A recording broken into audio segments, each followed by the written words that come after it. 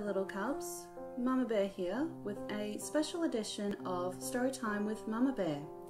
Today, in honour of Mother's Day, I have with me my mum, Angelwish. The two of us are going to be reading some more Aesop's Fables for you guys to enjoy. So before we get started, I'll thank you all for listening as always, and of course be sure to subscribe for more Storytime with Mama Bear. I hope you all enjoy, and sweet dreams. The Vain Jackdaw and His Borrowed Feathers. A jackdaw chanced to fly over the garden of the king's palace. There he saw, with much wonder and envy, a flock of royal peacocks in all the glory of their splendid plumage. Now the black jackdaw was not a very handsome bird, nor very refined in manner, yet he imagined that all he needed to make himself fit for the society of the peacocks was a dress like theirs. So he picked up some cast-off feathers of the peacocks and stuck them among his own black plumes. Dressed in his borrowed finery, he strutted loftily among the birds of his own kind. Then he flew down into the garden among the peacocks. But they soon saw who he was. Angry at the cheat, they flew at him, plucking away the borrowed feathers and also some of his own. The poor jackdaw returned sadly to his former companions. There, another unpleasant surprise awaited him. They had not forgotten his superior airs toward them, and, to punish him, they drove him away with a rain of pecks and jeers. Borrowed feathers do not make fine birds. The Mischievous Dog. There was once a dog who was so ill-natured and mischievous that his master had to fasten a heavy wooden clog about his neck to keep him from annoying visitors and neighbours.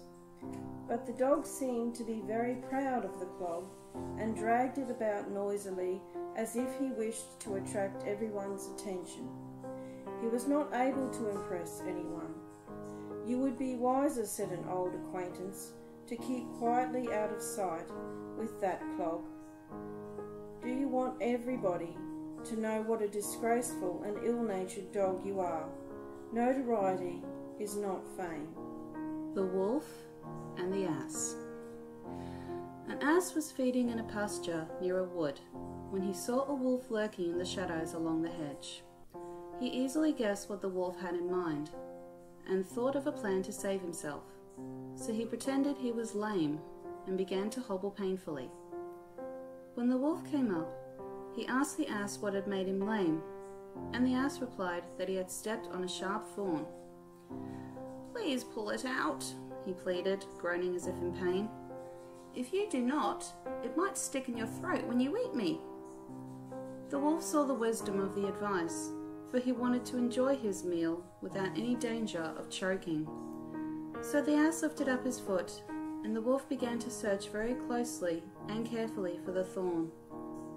Just then, the ass kicked out with all his might, tumbling the wolf a dozen paces away, and while the wolf was getting very slowly and painfully to his feet, the ass galloped away in safety. "Serves me right," growled the wolf as he crept into the bushes. "I'm a butcher by trade, not a doctor. Stick to your trade." The Fox Without a Tail. A fox that had been caught in a trap succeeded at last, after much painful tugging, in getting away, but he had to leave his beautiful bushy tail behind him. For a long time he kept away from the other foxes, for he knew well enough that they would all make fun of him and crack jokes and laugh behind his back. But it was hard for him to live alone, and at last he thought of a plan that would perhaps help him out of his trouble. He called a meeting of all the foxes, saying that he had something of great importance to tell the tribe. When they were all gathered together, the Fox Without a Tail got up and made a long speech about those foxes who had come to harm because of their tails. This one had been caught by hounds when his tail had become entangled in the hedge. That one had not been able to run fast enough because of the weight of his brush. Besides, it was well known, he said, that men hunt foxes simply for their tails, which they cut off as prizes of the hunt. With such proof of the danger and uselessness of having a tail, said Master Fox, he would advise every fox to cut it off if he valued life and safety.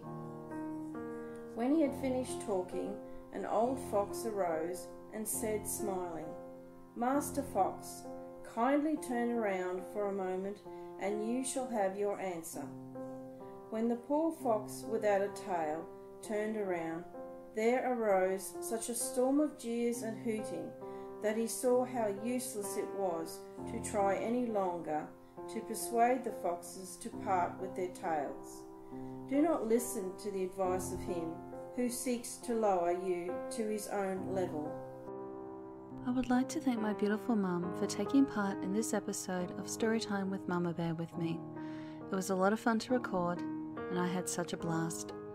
And to all the mums out there, happy Mother's Day. Sweet dreams.